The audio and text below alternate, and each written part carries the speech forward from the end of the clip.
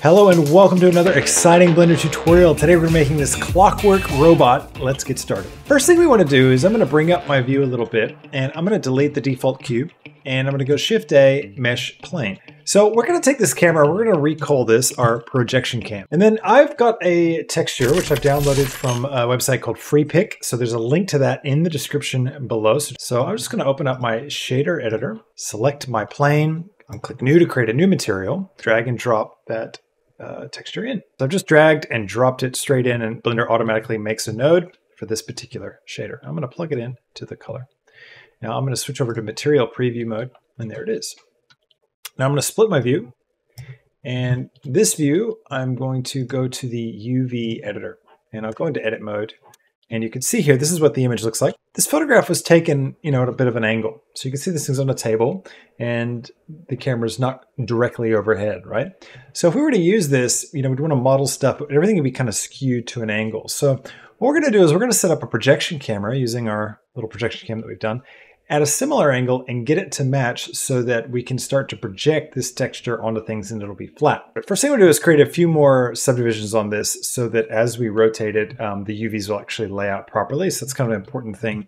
You'll notice that if you don't do that, it'll start to warp and do some weird stuff. So I'm just going to type in subdivide. We're still in edit mode. And I'm going to bring up the little drop down that appears here. I'm going to roll the number of cuts just to increase the mesh a little bit. So just do 8. And now what I can do is I'm going to split my view one more time. I'll just zoom this one out, just so you can still see it as a reference. Or actually, even better, I'll just split the view down here. And I'll make this the UV editor. And this one, I'm going to make a 3D viewport.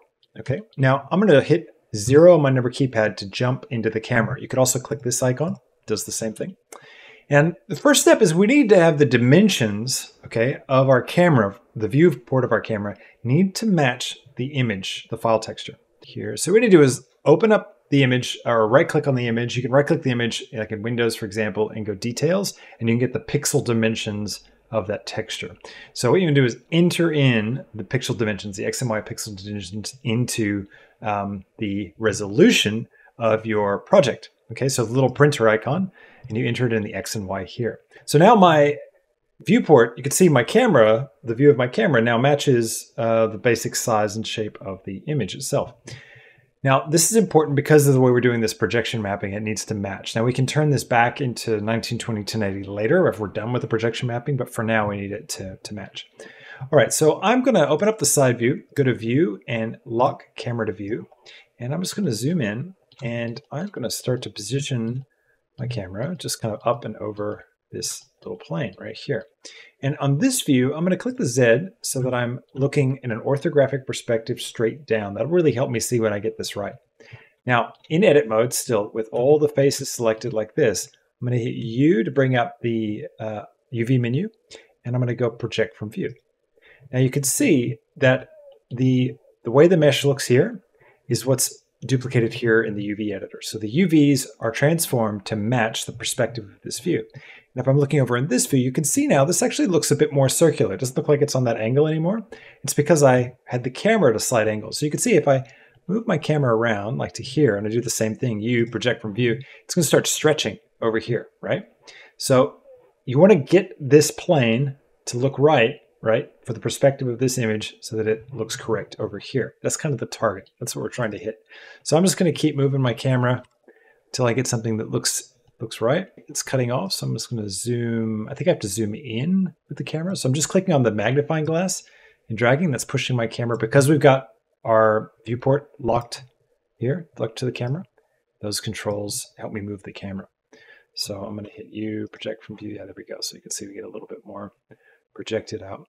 And I'm pretty happy with this. I think this looks very circular. Now that I've got this, I don't want to move this camera. I want to keep this camera in this exact position, okay? So I'm just going to lock the camera. I'm going to go down to the Object Properties tab, and I'm just going to click on all these little locks, these padlocks. That will just lock the camera. Now I can't transform it anymore. It's sort of stuck in this position. I'm also going to hide it because I don't want to see it. I want it to get in my way. Now, what I can do now is I can create any kind of mesh in this scene and kind of sculpt out little bits based on these shapes. And then I can use this camera and project from this view, and it's going to project the UVs so that they line up correctly and the texture works. So I can basically sculpt any piece I want and use any part of this I want and then project it onto it. So let's go ahead and start doing that. So I'm going to go Shift-A, Mesh Plane, and I'll just grab this up just a little bit with G and Z, just so it's not intersecting. And then I'm going to B to box select, hold down Shift, and just select one vertex. So I now have 3 selected. I'm going to hit X and delete that vertex. Now I can look in the top-down view by clicking the Z or pressing 7 on my number keypad. And then I can grab this guy. Because I'm in an orthographic view, and I'm looking straight down, by hitting G, it's not moving it up and down. It's just moving it on the X and Y, right? So that's a little trick, just kind of speeds you up a bit. And what I want to do is just identify some cool parts here and make them. Or just outline them more or less. So I'm going to come over here, and it's a little hard sometimes to find. Where's that vertex? There it is. All right, let's make this thing. So I'm just going to put it here. Just line it up, and I'll hit E to extrude, and I'll just trace by hitting E. Gives me a new vertex, and I will outline this thing. You don't have to put heaps of detail into this. You know, it doesn't have to be an exact trace, but just go as far with it as you want, really. Now, I'm at the very end. I've traced out this whole thing, just this whole section. Now that I'm at the end, I need to connect these vertexes up. So what I'm going to do, middle mouse click to drag over to move this top bar. I'm going to turn on snapping and switch to vertex snapping. Now if I grab this final vertex and I move my mouse close to another vertex, you see it snaps onto it. I'll click. Now these vertexes are in the exact same position, but I still have 2 vertexes. Things aren't connected. So the next step I need to do is hit A to select all my vertexes, hit F3 to bring up the context search menu, and I'm going to look for merge by distance. There it is. So I'm going to select merge by distance. You can see right down here at the bottom it says removed 1 vertices. So that is how I can join those. So now there's not 2 there, it's just 1, and it's all connected up. Okay, so now I want to fill this. I'm going to fill this area with mesh. So I can go F3 and we're going to type grid fill. But in this case, grid fill does not look good. So I just need to increase my span number. And I might turn on simple bending. There we go. Now it's working. So I'm just going to increase this up until things look pretty good. Trying to get a half decent kind of clean look.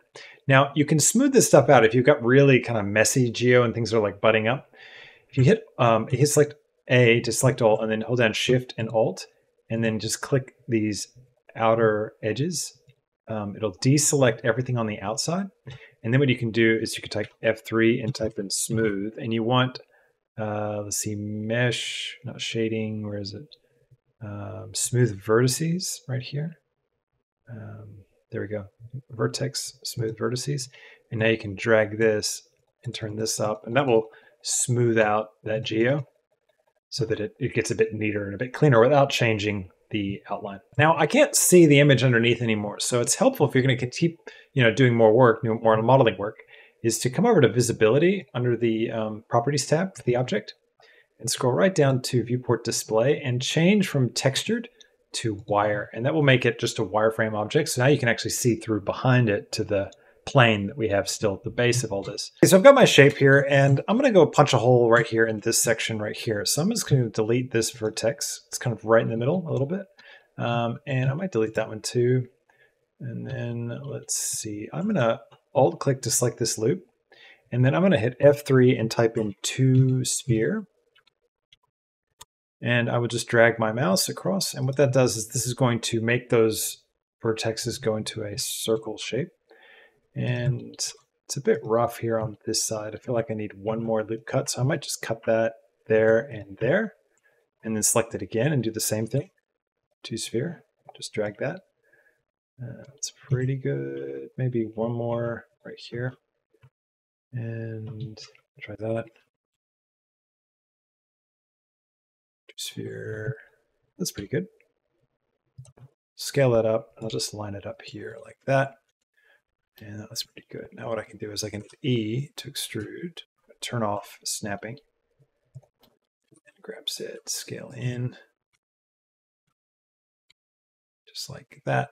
Line it up with that screw, and then E, scale, and I might bring it up a little bit, like so it's a rounded top, and then F3 we're going to go for a grid fill. All right, so I just got that issue, right? So all we need to do is let's just make one more cut. One right there. It looks like it would be good. And now I can go F3 grid fill. And I'm going to increase my span. That I think looks pretty good. Cool. Now for this section here, instead of trying to like get this mesh to have this shape, it's probably a bit easier if I just Shift S, cursor to selected, Shift A, cylinder, and then scale this down. And we can have multiple pieces of geo like within one piece of geo in edit mode. I'll select those faces and X delete, and then come down and select the one that's underneath. Select that one, delete, and now we just have one face. I can just line this up with this piece here. I might go to vertex mode and E, rep Z, E, S to scale it up. What I can do is hit L with my mouse hovering over it, and that will select linked. So I can select that one object and just bring it up so it's above the other one. And then I might just alt click to select the outer edge of the main piece, and I'll hit E and Z. We can switch back to wire, from wire to textured. We can see it. There we go. And now what we can do is we can go into edit mode, hit A to select all, and over here in this view, we can hit, well actually before I do that, let me just show you what it looks like. If I put that material on it, so come over to the material tab for this guy, click new, and then slap the material on, you can see it's like weird. It doesn't really work. It's like here and it's all smeared. But if I go into edit mode, select all, this is what the UV looks like. So it's like one of the cylinder pieces had some UV and nothing else did. So that's the other thing that's there. But anyways, I can just come over here to my special projection cam view, hit U, project from view, and now it's going to project it so that you can see now it lines up perfectly with the image, and that stuff is projected right on there just like I want. Now I could like move it away. You can see I've got a cool piece right there. So now a couple things we can do to these. Let's go ahead and take this one piece here. I'll just minimize that. We don't really need to see that. And I can bring this over here because we're just using this to project. We can do a few things to this material. We can come right here and let's turn on metallic. We'll just turn that up. And I want to get a better sense of the light. So I'm just going to switch to rendered view, turn off scene world in the little drop down here, and pick one of the built-in HDRIs. Go for that one. And there we go. I'm going to come over to my modifiers tab. Just bring this up a bit. Add modifier. We're going to add a bevel modifier. I might switch it to %. That will sometimes give you a better result if you've got weird geo that doesn't quite make sense to Blender. It'll like kind of brute force some bevel. So I'll just bevel it a little bit, set it to 2 segments and maybe 8%. It'll just bevel those edges a little bit. Also right click and shade auto smooth. That will shade smooth if it's the angle's not too steep between two faces. And then I'll come over here and add a subdivision surface after the bevel. And I'll set that to 2. All right, so now what we'll do is come over here and create a bump. And we're going to create, actually, I'll just feed this color into the height and the normal into the normal. And I'll turn the distance down, so 0.001 maybe. That's the distance from the highest, so the brightest value to the darkest value in this image that I've just fitted in. I'm just telling Blender how high is it between those. Is it a mountain? Are they really high, mountain to valley? Or is it like just the surface of something and it's very, very minuscule, a few millimeters? So going to a really small distance is telling Blender it's just a few millimeters, not a lot between the height and the depth. Nice. We've got ourselves a material. Looks good. Doesn't have a bottom, but it's all right. We can actually just take this and go into edit mode. Actually, don't even need to go into edit mode. We can Shift D, scale Z, -1, grab Z, line it up like that. And then select these two guys and Control J to join. Now it's one piece of mesh. You know, we're going to create a second material. So I'm going to select this, go into edit mode, go to face mode, hold down Alt and Shift and Alt. So this will select these loops, right? Now I'm going to go to the material tab and I'm going to click plus to put a new material slot on this object. Click new to create a new material on the object, and then assign to assign it to those particular faces. Now, sometimes when you're using an image to project stuff to create cool materials, you get trapped into thinking that you've got to just use images, but you can't. You can mix procedural with images, and doing both actually can work quite well. So we're going to create a little procedural shader for this bit. So I'm going to create some noise. Just drop that there. I'm going to create a color ramp, and I'm going to plug the factor into the factor and the color into the base color. And then I'm going to pick some colors that are sort of similar to what we've got. So a bit of like a copperish kind of brown. That I'll leave that one at black. I'm going to turn off my viewport display stuff so I can really see how it looks. Turn the scale up a bit. And then I'm going to come over here and create a bump, plug the color into the height and normal into the normal. Again, I'm going to take the distance down because it's going to be too pronounced. So 0.001. Okay, so just now we did to match this up a little bit better. So it looks like there's a bit more of like a gold. So I'll just bring this over, put a little more green into it. So there you go. So we got a procedural material right next to a photograph. And you can see they work really well together. Let's go ahead and turn metallic on because that's something we did with this. We'll need to adjust the darkness of the color. Probably need to brighten it up a lot. All right, so let's head back over here and pick out some other cool pieces.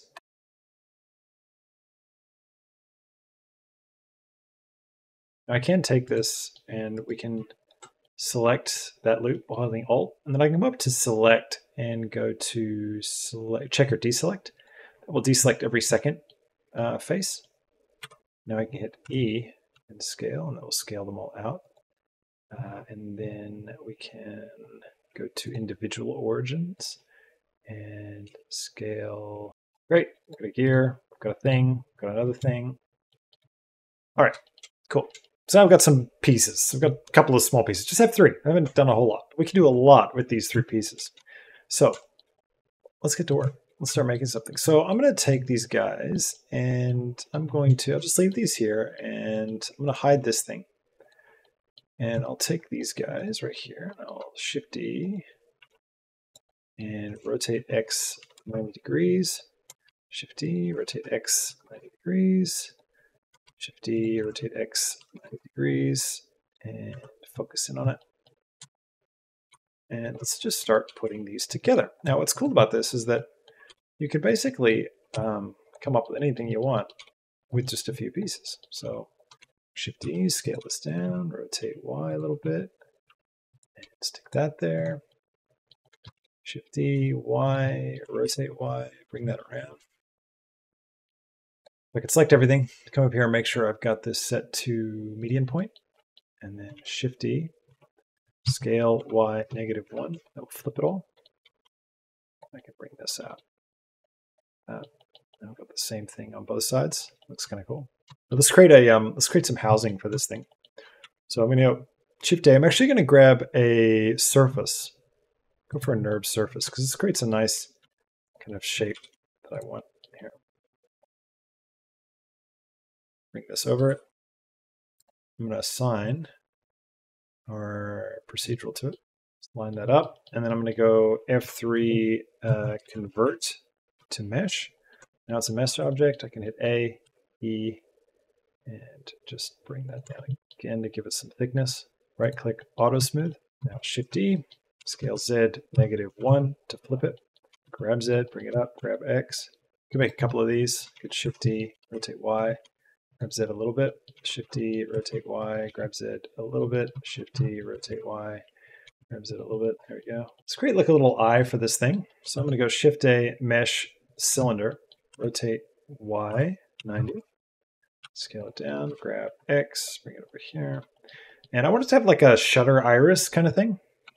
I'm actually going to edit mode and I'll hit, let's see, Alt. I'll go to 3 to get face mode. Alt, and I'm going to delete all those faces. So just have the front and the end. I'm going to come over here, delete the back, come right to here, and I'm going to go to edge mode. And let's see, I'm going to hit E and scale that in. I'm going to go back to face mode, get this extra face. We don't need that, so I'll delete that. Delete those faces. All right, back to this mode. Vertex, grab that, and scale it right down to kind of where I want the iris to end. And then I'm going to hit Control R to loop cut. I'm going to roll my mouse wheel to create a series of loop cuts like that. I'm going to hold down Alt, select this center circle, and then I'm going to turn on proportional editing and rotate. And we're on the Y axis. No. Rotate X. There we go. I'm going to roll my mouse wheel to shrink my selection. And you can see what it does is it makes this nice spiral effect. This mode, select that, that, and that. It's probably big enough for one of the shutters. Maybe one more. Yep. I'm going to hit P, separate by selection. That makes this a new object.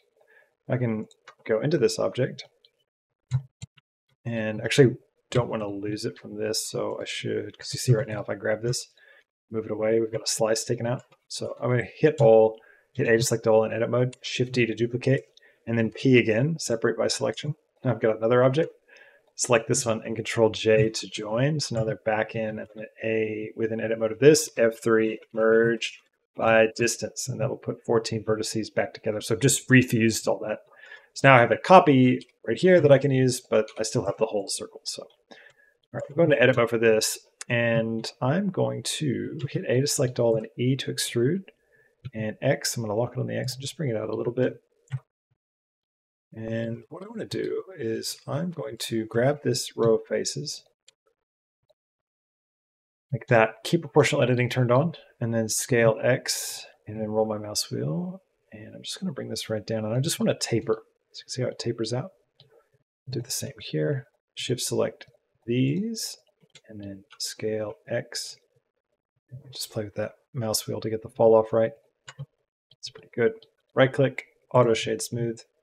And then what we'll do is I will take this and put a material on it. This will be my shutter material. And then I want to duplicate. Shift D to duplicate. Rotate X 30 degrees.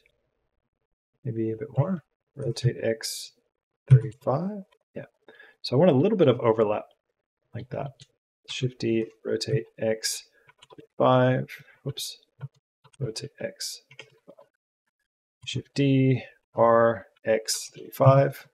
D, R, X 35. Turn the base color of this right down to like a black or a missing one. Okay. Do that, Shift D, R, X. Now I'll take this thing, grab X, bring it back a bit. And then, actually I like it intersecting. Go into edit mode for this, EX, bring it back. We could make this a bit like a camera, so I can scale this up. Shift X so it doesn't scale on the X, maybe. I'm going to loop cut and just find where it lines up with the edge. Then face mode, Alt, click that, E and X, and bring that out. Now I'm going to Control J just to join them as one object, and then I'll shift select that and Control P to parent objects of these guys. All I have to do is grab this now to move it around. Let's go over to the render settings and turn on ambient occlusion and bloom and screen space reflections. Really help this start to come alive. We can find this thing in our hierarchy with full stop, and then right click, select hierarchy, and then Shift D to duplicate, and scale down. Maybe there's two cameras. All right, let's make some legs. I'm gonna go Shift A, cube, grab X, scale Y, scale X. Just make this thing, I'm gonna turn bloom off, it's gonna drive me nuts. Grab Y, and go into edit mode. Actually, what I'll do, I'll keep the pivot up here because this is where I want to rotate the leg from. Go to edit mode, hit A and grab Z. Down. That way it'll still pivot from that point. And I'll hit 3 to go into face mode, and I to inset, bring this in, scale Z, bring that up, scale X, bring that in, scale Z. I do want to bring that down a bit, I think. E, Y, bring it in, scale. Grab this, I to inset, and then E, Y, bring that out, scale it down. Let's go. I to inset here, E, bring it in, scale. Here as well, let's just I to inset again, grab X, Y, scale, scale Y, scale X, grab X, grab Y. I'm just guessing. Don't really know what I'm doing here. I to inset, bring that down, and E, X, bring it in, scale. Well, let's go ahead and put, what do I want to put on this? Let's put the procedural onto it. Angle that leg a little bit, line it up. We're just going to grab some parts. Goes out. Wrap this up here. Rescale Y and stretch it out a bit. Down. Looks pretty good. And all this. We just Shift T to duplicate. Scale Y -1. grab Y, bring it over. So I'm going to go Shift A and camera. This will be the camera that I actually use, not my projection camera, but my main hero camera. So I'm going to click on the little green camera icon next to the camera name. That will make it the one that I look through when I hit 0 on my number keypad. I can also go ahead and set everything back to go to the printer and set it back to 1920, 1080, or whatever my aspect ratio is. Just have to remember I need to set it back if I'm going to do any more projection mapping. So I'll lock my camera to view and just find a cool angle here. Let's go up to our little drop down and let's turn roll opacity up and maybe turn the blur down a bit and then rotate this some. We get a cool this. Turn that blur up just a touch. I'm going to go to my camera tab, come down to viewport display and turn up passport 2. I'm going to take my camera tab and I'm going to turn on depth of field. Bring my f-stop right down and then change my focus distance until I start to focus on an important bit like the eye here. And then I can hold down shift and drag the f-stop up just to gradually increase it so I still get sections. Now that I've got my camera angle kind of set up, what I like to do here is to just find more bits that I can duplicate and move around. So I can add even more detail in just by checking out where my camera is and Shift D to duplicate. Some cool stuff like this. Taking the leg, for example, scaling that down, grab Y. Switch this to local, makes it a little bit easier to move things around.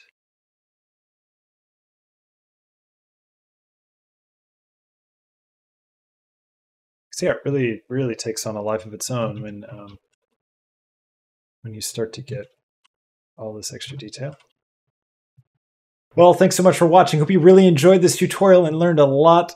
Please hit that like button and don't forget to subscribe to the channel if you want to get more content like this. And special thanks to all the supporters over on Patreon and on YouTube here who joined the channel. Thank you so much to all of you. If you'd like to join them, you can find the links in the description below. If you join Patreon the month this video is published, you'll be able to download this project file if you join at the 2nd tier and up. So if you want this project file, head over there. You can also get the full uncut version of this tutorial where I go way deeper, do a lot more extra detail and stuff. If you want to watch all that, this one runs for about an hour and a half. So if you're keen on that, you can join on YouTube at the All Access Pass level or higher, or over on Patreon at any level to get access to that special uncut version of the tutorial. Thanks so much for watching. Have a fantastic week. I will catch you in the next one. Until then, see you later. Bye. Everybody